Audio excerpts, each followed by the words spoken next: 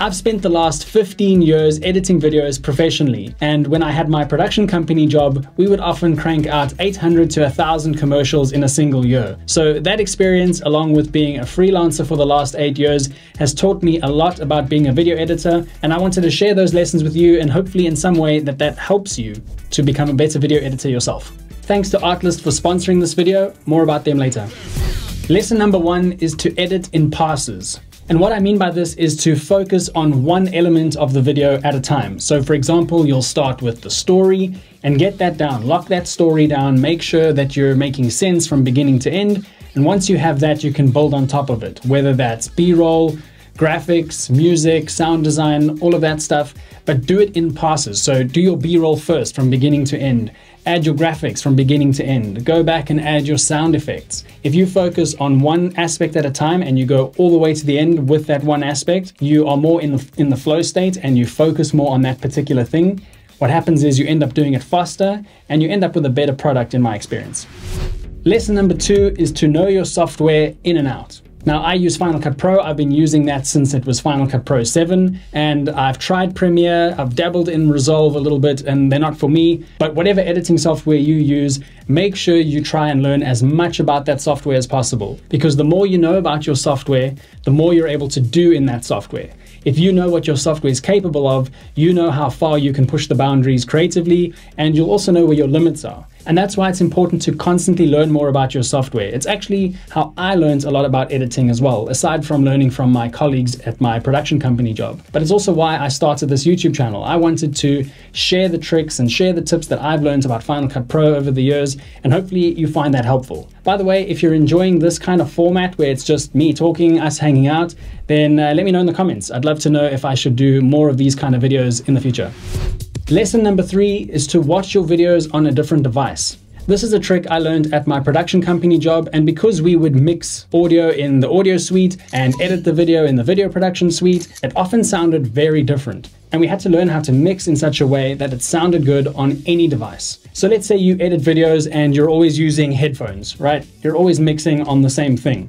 From time to time, go ahead and find another device to watch those videos back on. So transfer the videos to your phone, watch them on your TV, find someone else's computer and listen on their laptop speakers. Being able to hear your audio mix on a different device will make your mixes better. And the same goes for color grading. You want to make sure that your grade translates well to different devices, because maybe your monitor isn't calibrated correctly, or maybe you watch it on TV and you realize my grade is always dark. So those are the kind of things you would learn and look out for when watching your videos on different devices.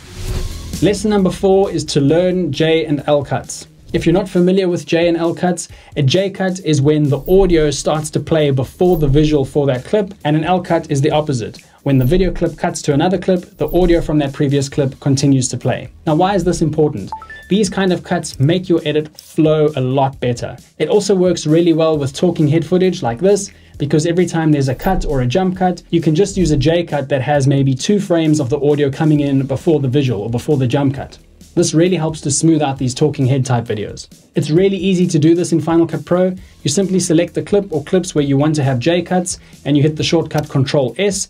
That will temporarily separate the audio from the video, and then you can trim the video clip to make sure that the audio comes in a little bit earlier. Lesson number 5 is to invest in high quality assets. And by assets, I mean stock footage, graphics templates, music, sound effects, those kind of things. You're going to use them in pretty much every single video you make. And a mistake I made early on was trying to always find free resources for sound effects and for music. And they exist, and some of them are pretty good, but there's also a lot of limitations to them. So for example, with music, you might not find the exact kind of music you're looking for, and you'd be settling for something that doesn't quite match the tone or the pace of your edit. For sound effects, there are loads of different places online to find them for free, but often they're not really good quality. So my advice would be to invest into these stock sites. So whether it's stock music, stock footage, stock sound effects, you're going to need them, you're going to use them quite often. And I've been using Artlist ever since I started my YouTube channel, and they're amazing. And what's even more amazing is they've just released their new voiceover feature, which is an AI text-to-speech generator. And I've got to say, it's fantastic. I've used AI text-to-speech generators in the past with mixed results. Some of them sound okay, some of them sound awful, but just listen to the difference. Here's an example from a company I won't name, but it's a well-known one, and listen to the sound of this AI voiceover. Welcome to the fascinating world of turtles, where ancient creatures glide through the depths with grace and resilience. You can clearly tell it's an AI voiceover, right? But now, have a listen to this one from Artlist. Welcome to the fascinating world of turtles, where ancient creatures glide through the depths with grace and resilience. In my opinion, if someone just played that to you and didn't tell you it was an AI-generated voiceover, you'd probably think it's a real person, right? I mean, I would. And what's amazing is they have a ton of different kinds of voices. Hey guys. So last night was a total disaster. Hey, kids! Summers are getting hotter, so let's stay cool and safe. The heat. Blooming. Captivating. They have multiple different plans with different budgets, whether you just want music and sound effects, or if you want music, sound effects, footage, and graphics templates as well. And the new voiceover feature is part of the Max plan at no extra cost, but there is also a dedicated plan for just the voiceover feature. What I like about them is it's sort of a one-stop shop for all of those things. So go ahead and sign up with the link down below to get yourself 2 months for free when you sign up for an annual plan. Lesson number 6 is to use shortcuts. I've always been a shortcuts fan because it drastically speeds up your workflow. I've made 2 shortcuts videos on this channel. The first one was 41 Final Cut Pro shortcuts, and the second one was 100 shortcuts. Now, I'd highly recommend going to check out my 100 Final Cut Pro shortcuts video. You can also get yourself a free downloadable PDF to help you learn those shortcuts faster. If you're new to shortcuts, I'd highly recommend learning the tools first. So if you look at this drop-down menu, you can see the shortcuts for all of these different tools. Being able to just swap from the select to the trim tool to the blade tool at the touch of a button as opposed to coming into this menu is really going to speed up your workflow. But also learn the other shortcuts that you'll use most often, like cutting a clip at the playhead, Command B, or by trimming a clip start, Option left bracket, or by trimming a clip end, Option right bracket. Those are just a few examples, but there are loads more to learn in that video I just mentioned.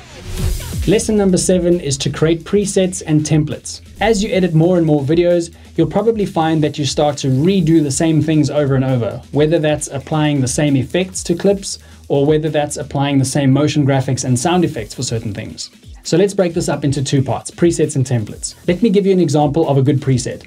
In this studio, I record with the same camera settings every time, so I know I'm going to apply the same exact effects with the same settings every single time I shoot in this room. So here's a look at my effects stack, and then I can click on the Save Effects Preset button to save that preset to my effects browser. Then next time I record something, I can drop that clip into Final Cut, head over to my preset, and drag and drop it onto my clip, and now I have all of those effects stacked in the exact same way. And this is useful even if the shot is not exactly the same, because it's a good starting point. You can apply your preset and then just adjust the brightness or the saturation or whatever it is that you need accordingly. I also do presets for my audio because I record my audio in the exact same way every time, and then I can just drag and drop this preset onto my audio and I know I have the same consistent audio every time I shoot in this room. When you look at templates, you might find that you have a bunch of motion graphics and sound effects that you use often on a video. I like to save all of that in a separate timeline, and then I know when I start a new YouTube video to edit, I can just drag that timeline into the new library and I have access to all of those effects and I can just copy and paste them onto my new timeline. I don't only do this for my YouTube videos though, I do this for my client videos as well. And it's especially helpful with long-term clients who I work with on a regular basis because we reuse the same graphics, we reuse the same intros or title sequences, and I have all of those saved in a timeline that I can just copy from instead of having to recreate them from scratch. Lesson number 8 is to pay close attention to your audio. Now, I touched on this in my recent sound design video, but most people will continue watching a video if the audio is good, but the visuals are average. But not many people will continue watching a video if the visuals are great, but the audio is average. And the reason I think that is because if the dialogue has a really nasty hum or hiss or noise on it, it's going to be uncomfortable to listen to that for a long period of time. So don't neglect your audio. A lot of people focus on the visuals and the grade and does it look beautiful? And yes, that's important, but you've got to combine that with good audio. Lesson 9 is about hourly versus fixed price jobs. If you're earning money from your videos, you'll probably find that there's one of 2 ways generally to earn money. It's either you're going to be paid by the hour, or you're going to be paid a fixed price to do a certain amount of work. Now, this could be a whole video on its own, but I'm going to quickly give you some of my thoughts. I think there's pros and cons to both. During the pandemic, I worked hourly for someone, and that was great because I didn't have much else to do, and they constantly sent work my way, and the more I worked, the more I got paid. So that was great. The downside of that, though, is if I was able to do something faster, I would get paid less. And that's one of the pros of a fixed price job. If you're getting paid a fixed amount of money, if you do that job in 8 hours or 4 hours, you get paid the same. So you're almost incentivized to work more efficiently so that you can get more work and make more money. And this is great, but this is where one of the cons come in too, because sometimes clients don't understand how many changes they can request or make to a video. So it's important, if you're going to bill clients on a fixed price, make sure that you have it stipulated in a contract how many reasonable revisions they can request. You don't want to be sitting there like I have with a client before on version 16 of a video on a fixed price job. Lesson number 10 is to do free work strategically. Now, usually I wouldn't advocate that someone goes ahead and works for free. Oftentimes that just results in you getting taken advantage of. But I do think there are times where working for free has its advantages. For example, if you're a new filmmaker or a new editor and you want to edit a certain type of video, it's great to offer your services for free for one video so that you have something to put on your portfolio that you can then use to reach out to other brands or other companies to get that kind of work. Another example, let's say you're really into cars and you want to make car videos, but you don't have any car videos on your portfolio to show to people to get paid for that work. Well, approach a company, approach someone with a really nice car, offer to do a video for free, and in exchange say that you want to use that on your portfolio. But I would personally only do that a handful of times to build up a portfolio until you have 1 or 2 or 3 videos in that niche, and then you can go ahead and try get paid work from those portfolio pieces. So in summary, I think strategic free work is good if it helps you achieve a certain goal. Lesson number 11 is to learn not to be precious about your edits. You've probably had this feeling, right? You've put an edit together, you've put tons of hours of work into it, and you're really proud of how it turned out. And then you send it to the client and the client tears it apart and wants 1,000 changes. And you disagree with those changes because you're so attached to that edit. It's like your baby. Now, I learned really early on when I had my production company job to not be precious about edits, because there's generally 2 types of clients. One, a client that hires you to do the thing, to get the edit done, make it look the way they want it, and that's what they're paying you for. And I know when I'm dealing with clients like that, I'll often give my advice or say, I think this is better, or I would recommend not doing the following. But if they insist, I go ahead and I make that change and I don't look back. The other type of client is someone that will generally hire you for your abilities or your artistic vision. And that's the kind of client you really want, to be honest. You want someone to hire you because they like your style, your look, the way you do things. That way you'll make less changes, but then also the client has trust in you because they've hired you to do what you do best. I've always had a mix of those kind of clients that hire me to just do me and they're happy with what I send and there's generally no changes at all. And then I've also had those clients that come back and we do 15 versions of an edit. And with those kind of clients, I've learned not to be precious about my edits, not to be too attached. They're paying for a final product and they want it a certain way. They maybe have a certain vision that they haven't communicated clearly and they're figuring it out as they go, hence all the changes. But I've learned it's a lot less stressful for me to just make those changes and not be precious about those particular edits. And the final lesson, lesson 12, is to constantly improve by 1%. There are a few ways you can constantly improve by 1%.